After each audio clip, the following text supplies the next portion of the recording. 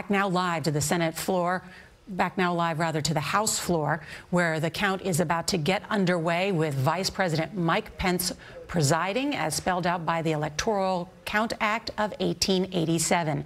It says that Congress shall meet on January 6th at 1 p.m. and the President of the Senate shall preside. This is all part of our history, and we will know how this will end because Joe Biden won the electoral vote 306 to 232, and he will be sworn in 2 weeks from today on Inauguration Day.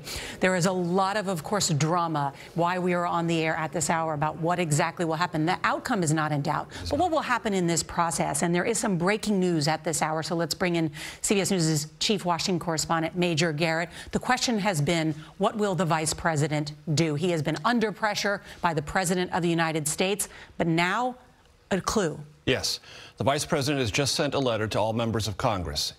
Moments ago, the President of the United States said something that is not true, that the Vice President has the power to change this process, to send the certification back to the states. He does not. And the Vice President in this letter says, I do not have unilateral power. The Constitution doesn't give that to me. The Electoral Count Act that you mentioned does not give that to me. I will preside over this process. I will make no decisions. If there is an objection raised and a member of the House and the Senate share that objection, there will be a process to debate that objection. He will preside over that and do nothing more.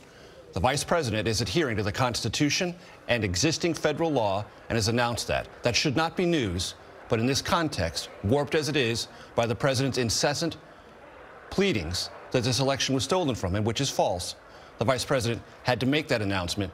It should not be news, but in this context, it is. And that's right, and here it is, the Vice President of the United States in what prints out as a 3-page letter pointing out just that this has been the history of the United States, the constitutional role of the vice president in this instance, and that he will be the presiding officer, not a decider, if you will, a phrase I think we can use throughout the day.